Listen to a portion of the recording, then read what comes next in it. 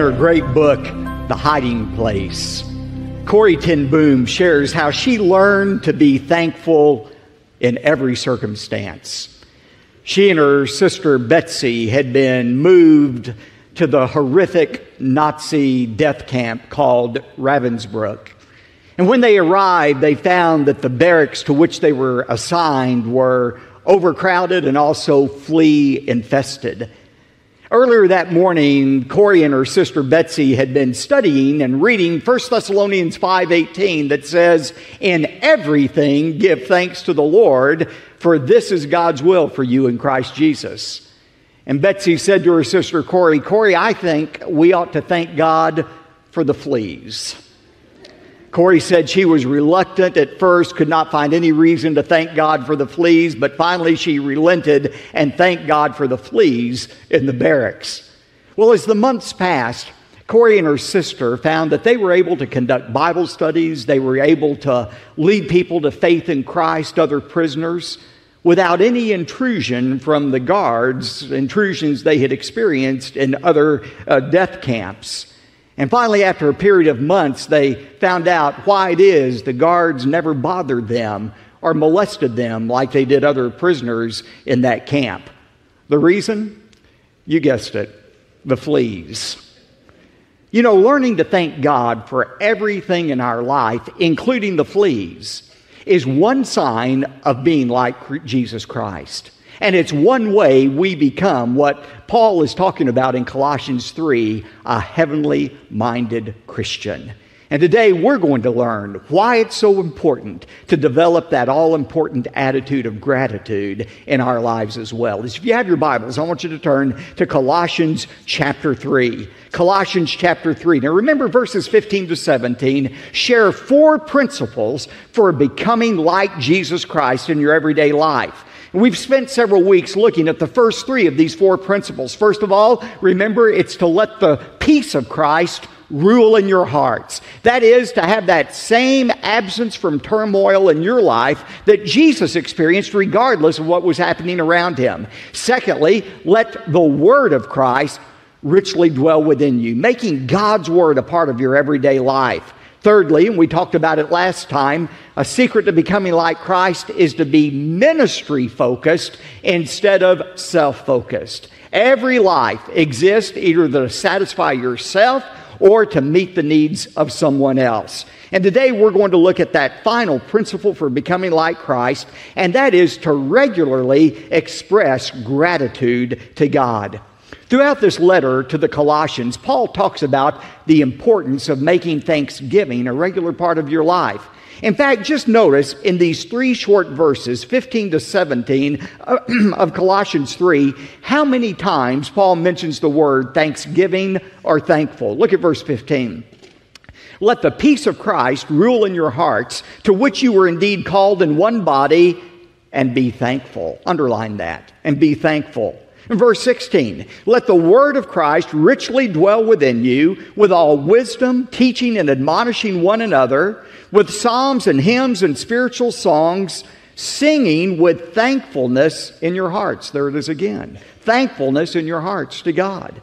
And then look at verse 17. Whatever you do in word or deed, do all in the name of the Lord Jesus, here it is again, giving thanks through him to God the Father. Not only do you find this emphasis on thanksgiving in the book of Colossians, you find it throughout the Bible. We don't have time to turn there, but just jot down a few of these scripture references and read them later. Psalm 34, verse 1. The psalmist said, I will bless the Lord at all times. To bless means to give thanks to. I will bless the Lord at all times. His praise shall continually be in my mouth. Or Psalm 50, verse 15, call upon me in the day of trouble, and I will rescue you, and you will honor me. Psalm 95, verse 2, let us come before his presence with thanksgiving.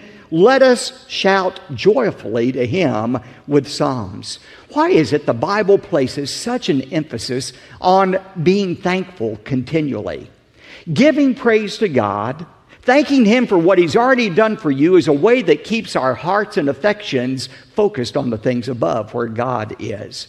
And that's why if we're going to become like Jesus Christ, if we're going to stay focused on Jesus Christ, we've got to learn how we can regularly express gratitude to God. Let me ask you, is that a part of your life? I mean, if somebody who knows you very well, your best friend or your mate, were to use a word to describe you, would they use the word grateful, thankful? You know, the Bible says this thanksgiving ought to be oozing out of every pore in our body.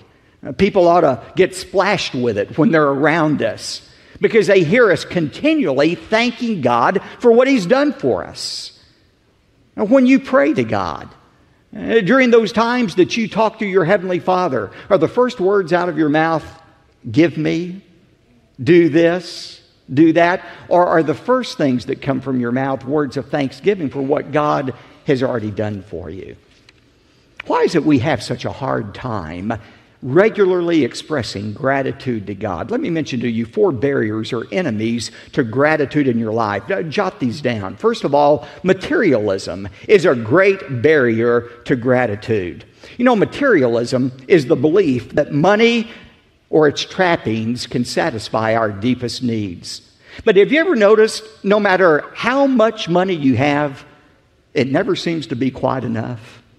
Have you ever fallen into that trap and say, if I just earned a little bit more money, if I had a little bit more in my savings account, then I would really be satisfied? Let me let you in on a secret. No matter how much you have, it will never seem to be enough. Solomon was the wealthiest man of his day, but he expressed that truth in Ecclesiastes 5:10. He said, he who loves money will not be satisfied with money, nor he who loves abundance with its income. This too is vanity. You see, the person who worships money, who believes that money can satisfy his needs or protect him against all adversity in life, he's going to be disappointed because he never seems to have enough. The fact is, no amount of money can satisfy you. No amount of money can save you from a maverick cancer cell in your body or protect you against every adversity. And so we keep desiring that which never will satisfy us at the expense of giving gratitude to God for what He's already done for us. Jesus illustrated that truth in this famous parable He told in Luke chapter 12. In verse 15 of Luke 12, Jesus said to His disciples, beware and be on your guard against every form of greed. That's another word for materialism.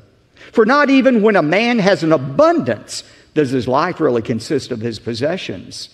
We tend to define ourselves in terms of how much we have, what our possessions are.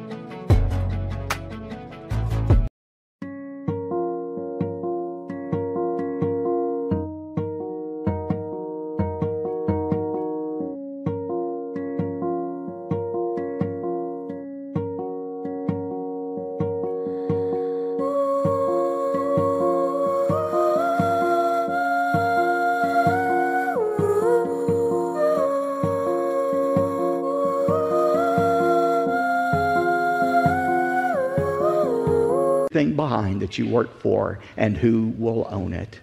And then Jesus said in verse 21, so is the rich man, or so is the man who stores up treasure for himself and is not rich toward God.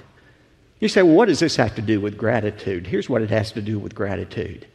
As long as we are pursuing money in the hopes that it is going to satisfy us, we never will be satisfied. It only increases our thirst for more and more and more and robs us of the ability to say thank you to God for what He's already done. Have you ever seen those movies before where you've got the characters stranded out in a lifeboat in the middle of the ocean, and the sun's beating down upon them, and they've run out of water, and they're about to die. And what are they tempted to do? Out of their thirst, they're tempted to reach in and drink the seawater that surrounds them in abundance. Of course, if they do that, that seawater won't satisfy their thirst. It only increases their thirst. It makes them want more and more until it speeds up the process of dehydration and ultimately death. So it is with people who worship at the altar of materialism. When you keep drinking out of that bucket of materialism, thinking, if I can just have this house, this amount of money, this car, I'll be satisfied. It doesn't satisfy. It only increases your thirst for more and more and more and more, and keeps you from thanking God for what He's already done for you. The first barrier against gratitude in our hearts is materialism. Secondly, and closely related to it, is comparison. I have a friend who says that comparison is the favorite indoor sport of Christians. You know, we love to compare ourselves to other people, don't we? We compare our cars, our homes, we compare our bank accounts, we compare our children, we compare everything that we have. The problem with comparison is this: there'll always be somebody who has more than you have. Have you found that out? No matter how much you have, there'll always be somebody who has more than you have. I remember hearing Christian financial consultant Ron Blue, who was in my last church, came to speak one time. He told this story. He said he had a client who was a Christian and a multi-millionaire. And this client, this Christian millionaire who had homes all around the country and flew private jets, this Christian multimillionaire said that he was in a partnership with a Saudi Arabian oil czar who was worth billions and billions of dollars. And this Christian millionaire said, every time I'm around that guy, I feel intimidated. Isn't that ironic? Here's somebody who has tens of millions of dollars, and yet he's intimidated by somebody who has billions of dollars. Listen to me. There's never going to be enough money, because there's always going to be somebody who has more than you do. And that's why Paul wrote to the Corinthians in 2 Corinthians 10:12 about the folly of comparison. He said their trouble is that they are only comparing themselves with each other and measuring themselves against their own little ideas. What stupidity! The Bible says for you to compare yourself to another person is utter stupidity. Why? Because it doesn't take into account, comparison doesn't take into account the fact that God has a unique plan for your life. And again, as long as we're comparing what we don't have to what somebody else has, we cannot thank God for what He's provided for us. A third enemy of gratitude is the problem of pride. Pride. What is pride? It's the belief that any and every good thing in our life is the result of what we have done. We've talked before about the dangers of pride. Just jot down these scripture references that talk about how much God hates pride. That is, taking credit for the good things in your life. Proverbs 8 verse 13 says, "The fear of the Lord is to hate evil. Pride and arrogance and the evil way and the perverted mouth, I hate," God says. Proverbs 11 verse 2, "When pride comes, then comes dishonor. But with the humble is wisdom." Or 1 Peter 5 verse 5, "You younger men likewise be subject to your elders, and all of you clothe yourselves with humility toward one another, for God is opposed to the proud." Wouldn't you hate to have God as your enemy? Or the Bible says God is opposed. He is the enemy of those who are proud, but He gives grace to the humble. Why does God hate pride so much? It's the top 7 of things He hates in Proverbs chapter 6. Why does He hate pride so much? Think about this. God's plan in this world is to draw people to Himself. He's doing everything He can to draw you and me to Himself. And yet when we're infected with pride, when we start taking credit for the good things in our life, we are failing to give credit to God. You can't give credit to God if you're taking credit for yourself, for something in your life. And therefore, pride turns our heart away from God. Now, we see that in the case of Lucifer. Remember Lucifer? Originally was the chief of all the angels before God cast him out of heaven and he became Satan, the archenemy of God. Why did God cast Lucifer out of heaven? Ezekiel 28 verses 15 and 17 tell us God was addressing Lucifer and he said, "You were blameless in your ways from the day you were created until unrighteousness was found in you." Here's the very first sin in the universe. What was that unrighteousness that God saw in the recesses of Lucifer's heart? Verse 17, "Your heart was lifted up because of your beauty. You corrupted your wisdom by reason of your splendor. I cast you to the ground. I put you before kings that they may see you." Lucifer's problem was he started taking credit for his beauty, for his wisdom. And of course that led to the next step. He said, "I want to be like God." No, scratch that out. I want to be God. It all started with pride, taking credit for the good things in his life. Now let's be honest. We all have a tendency toward pride. We all have a tendency to take credit for good things in our life. Somebody compliments our beautiful home, and we think, well, if you worked as hard as I do, maybe you could have a beautiful home too. Or somebody says something nice about our appearance, and we say, well, of course I look great. I work out. I watch my diet. Or somebody pays a compliment about one of our children, and we say, of course we have wonderful kids. Just look at their parents. Why wouldn't they be wonderful? Now, the Bible says humility is the recognition that any and every good thing in our life is the result of what God has done for us. You can't give God credit and take credit yourself for the good things in life. Pride is a tremendous barrier to gratitude. Fourth, a barrier to gratitude is busyness. You know, life is moving so quickly that we many times just fail to stop and take time to give God praise for what He's done for us. Remember the story in Luke chapter 17 about the 10 lepers that Jesus healed, and only one of them returned to give thanks to Jesus, and Jesus looked around and said, "Now, let me remember, weren't there 10 instead of just one? Where are the other 9?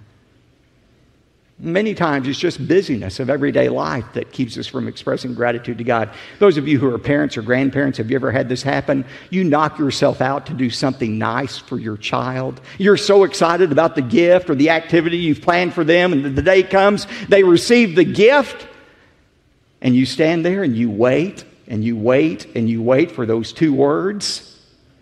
And finally you say, "Aren't you going to say something?" And they roll their eyes and they say, "Thank you." As if to say, "You moron, don't you realize the only reason for your existence is to do nice things for me?" Now, how does that make you feel as a parent?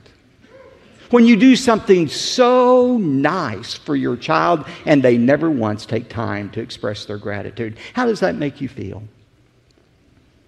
The same way it makes God feel. When we fail to thank Him for His unexpected and undeserved blessings in our life. Well, how can we become more thankful in our life? It's one of the principles for becoming like Jesus Christ. How can we develop that attitude of gratitude? Let me give you 3 suggestions from God's Word. First of all, list God's blessings in your life. Take an inventory. In 1 Corinthians 4:7, Paul said to the Corinthians, "For who regards you as superior? What do you have that you did not receive? And if you did receive it, why do you boast as if you had not received it?" And Paul was saying to the Corinthians, before you get over intoxicated with this attitude of pride you have, I want you to do an inventory of every good thing in your life. Just write it down from top to bottom, all the good things in your life.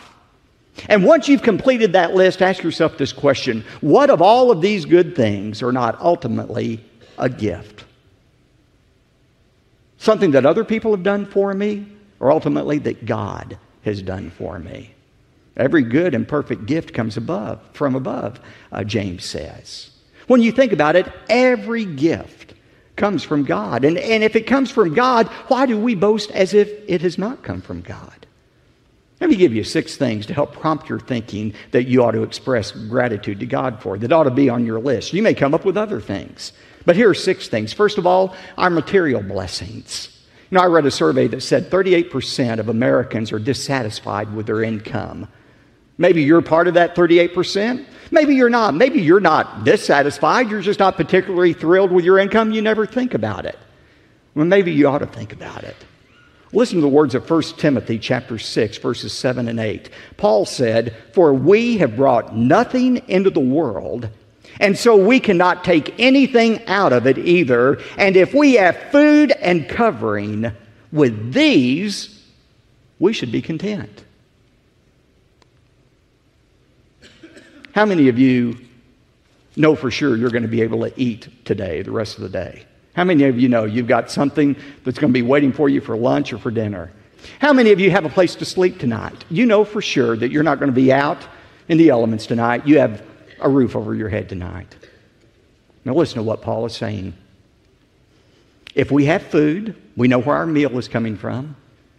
If we have a place to sleep, we ought to be content. We ought to be satisfied. We're better off than millions and millions of people in the world today. And anything we have beyond our food and our covering, that's gravy. That's extra. That's undeserved. You know, I don't know what your income is, don't need to know, but I'll say this, just by statistics, every one of us in this room today are wealthy compared to the rest of the world.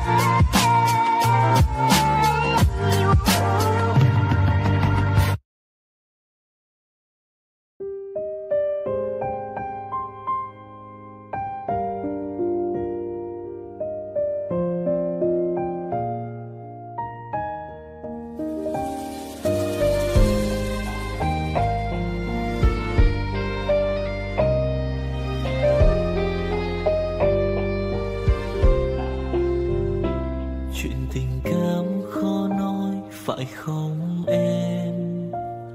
Chuyện tình yêu đâu biết được ngày mai. Rồi hôm nay em bên ai, nhìn em khóc trên vai. Thôi hãy quên đi, về với em hiện tại. Anh còn nhớ về ngày ta còn đắm say. Anh vẫn nhớ về người bên anh khi ấy. Em đã quên rồi câu hứa yêu trọn đời. Em bỏ anh rồi, em vui tình nhân mới. Cuộc tình này đã khác rồi, mình kết thúc em ơi. Chuyện tình này đã chết rồi, còn tiếc chi em ơi. Một lần em gian dối rồi, còn cố yêu không vui. Một lần em đã phản bội, làm vết thương chưa nguôi. Thì anh vẫn sẽ mỉm cười, người khác làm em vui. Còn anh xin kết thúc và giữ chút đau thương thôi. Ở nơi xa luôn nhớ về một mối duyên tình phai. Đường em đi nay khác rồi, còn mỗi anh đơn côi. Đường em đi nay đã khác rồi, còn riêng anh mãi đứng đơn côi.